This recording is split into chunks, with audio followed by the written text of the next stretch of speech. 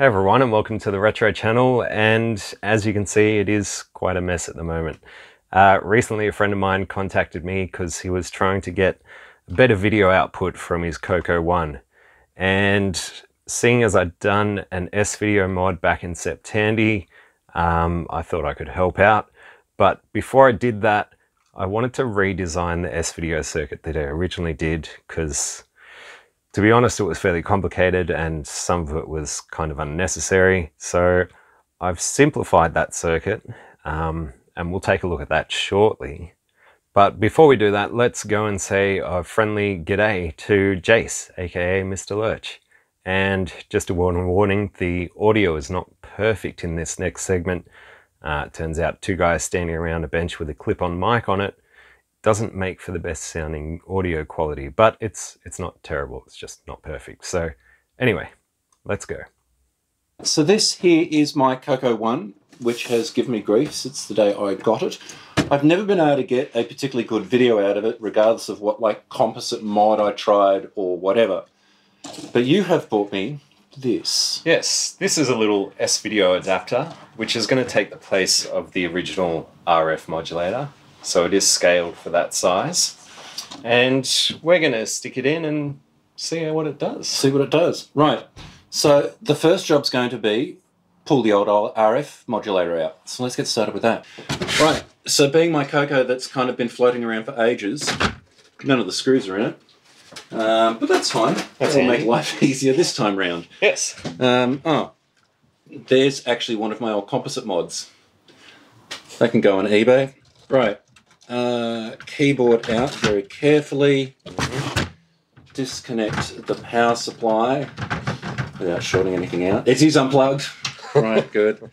And that should Lift out. just lift out. Get this out of the way. That can go out of the way. Let me grab my desoldering gun and we'll go for gold.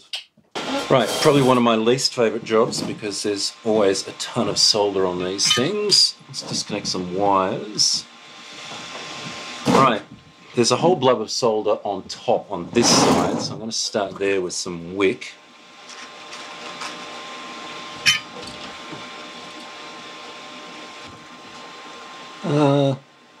Okay.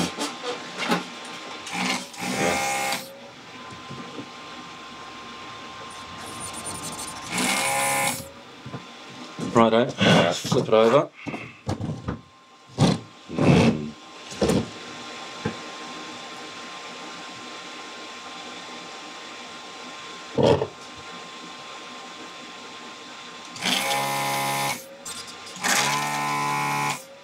Got that one in one hit. Oh, got a couple of tabs out. One, two. It's moving. It's moving.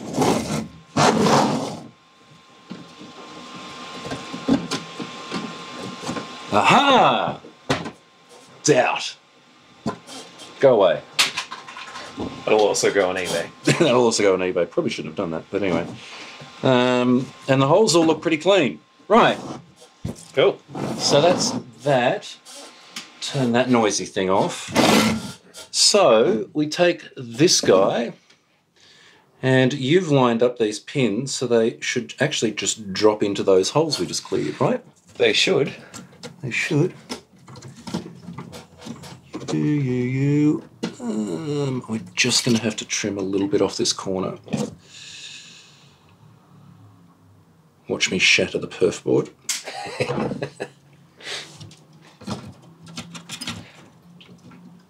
The other thing that we should worry about is what's underneath where the RF modulator was, because we don't want to short anything. There's bits. Yeah, because there's nothing under that perf board. Okay, we can fix that.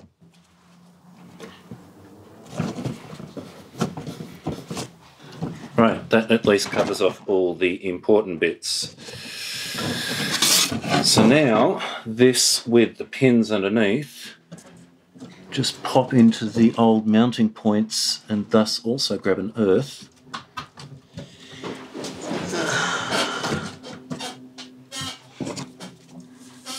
Line up, damn you. Yep.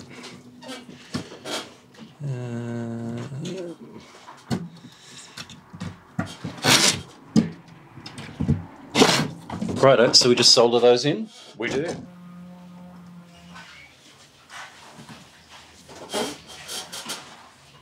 Okay, well, it's enough. Oh. Right, so that's that. And you reckon that lines up with the old... I hope so. I hope so. We will find out. We'll find out in a minute.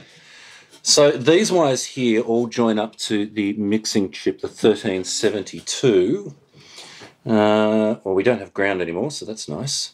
Yeah, one less thing to deal with. One less thing to deal with. I did label power as the red, which was a good idea. Yep. So that's pin 11.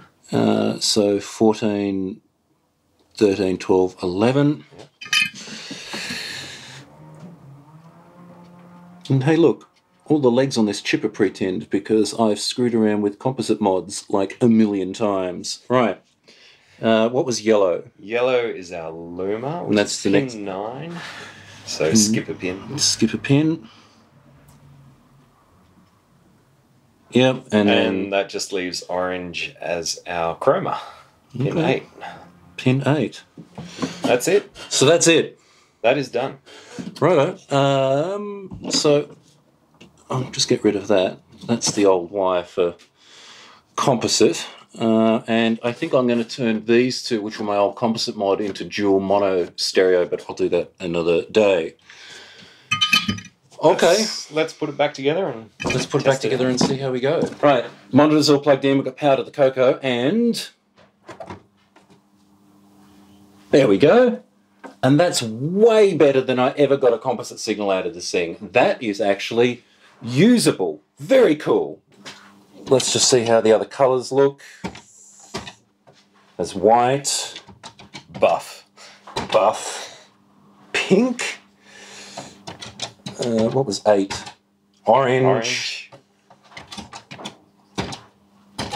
And magenta, I guess you could call it. You know what's missing? Brown. Brown? Is there a colour? I don't think there is a brown. That yellow is a yellow. That's a yellow. Yeah. But yeah, okay. That's a lot better than I've ever had out of this old thing. Very cool. Cool.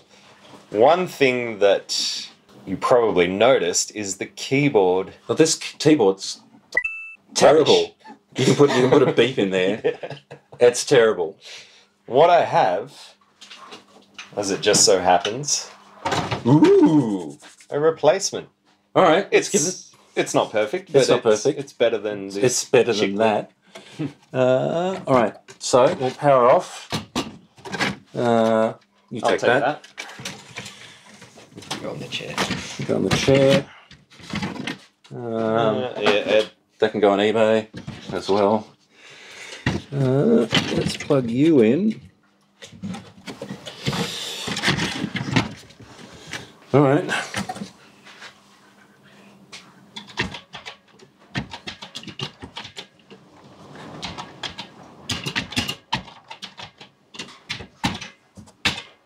Much It's better. a proper keyboard. Woohoo! Sweet. Now we've got a proper keyboard, S-Video. You've got your audio mono output that I'll do whatever with. Yep. Very nice. And the finishing touch. Put the cover back on it. Nice. Like a glove. I now have a very nice CoCo1, which will probably sit on the shelf because I got a CoCo3. Yes. Shh. Don't tell anyone. So I think that all worked out fairly well. Yeah, like I said, let's have a look at the circuit and see what changes have been made. Now, this circuit that I've redesigned is loosely based off the S-Video mod from AC's 8-bit zone. He did a mod not too long after I did the first one, but his was a bit more simplified and made a bit more sense. So I've taken that and just tweaked a few things that gave me a better video output. So I'll also put a link to that schematic down below. I honestly don't plan on building a PCB for this because some people want to install it to replace their RF modulator. Some people might just want to have it as an addition to the RF modulator.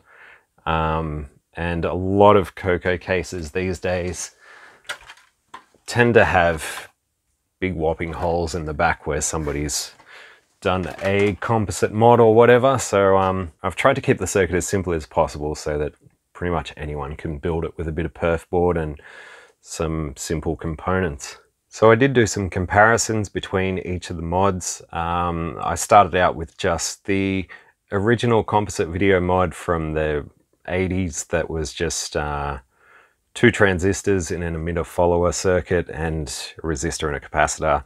And for mine, it yielded pretty decent results for composite video, but I have seen it look a lot worse depending on the type of display that was hooked up. I'm taking all these images from a old Panasonic plasma, which seems to get rid of some of the noise pretty well.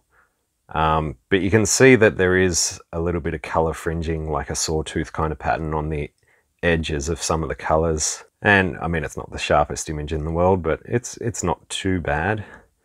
You can also see that the PAL artifact color does come through. Now, in PAL land, artifact color is green and purple, basically. You don't get those nice orange and red and blue artifact colors that you get in the NTSC system. So because the CoCo was a lot more popular in the US, most games are designed to take advantage of that artifact color. But yeah, unfortunately in PAL land, it just doesn't look that pretty.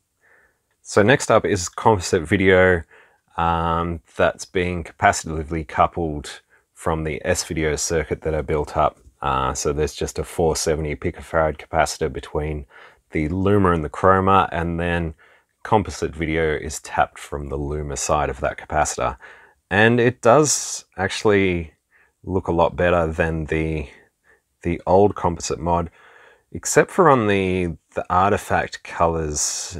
It sort of looked a little bit noisier, but definitely that sawtooth pattern on the edges of some of the colors is pretty much non-existent. So that's pretty good for composite video. So pretty happy with that.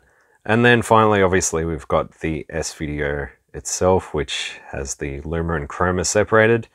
Again, it's a little bit sharper. Obviously, that artifact color is completely gone, and now we've just got black and white stripes because those colors are not bleeding into each other like they would in composite video. All the colors look a bit more solid, especially if you look at the yellow part of this pattern. You can see that compared to both the composite video mods, it is a bit more of a solid yellow. So that's probably going to do it for this video, but stick around because in the next video, we're going to do a component video mod. And obviously I'll go through the circuit for that as well. We'll also have a bit of a more in-depth look using the oscilloscope at what the actual video signals look like and what this circuit does to tame them. So we'll get a bit more in depth on the S-Video circuit, and we'll also have a crack at component video or YUV, whatever you want to call it, or YPBPR, all of those terms. So yeah, that is coming up next. So if you're interested, be sure to hit subscribe if you haven't already, and that notification bell. You can leave me a like, dislike, comment. Obviously, I love reading comments, and I usually try and reply to all of them. So yeah, let me know what you thought, and I will see you in the next one for some component video goodness. Thanks for watching. Bye. Okay. It's on S-Video. It's on S-Video. Power to the CoCo. No! No, wait, it came good. Oh, it's good. It's good. That was weird. That was weird. Let's do another take. Yeah.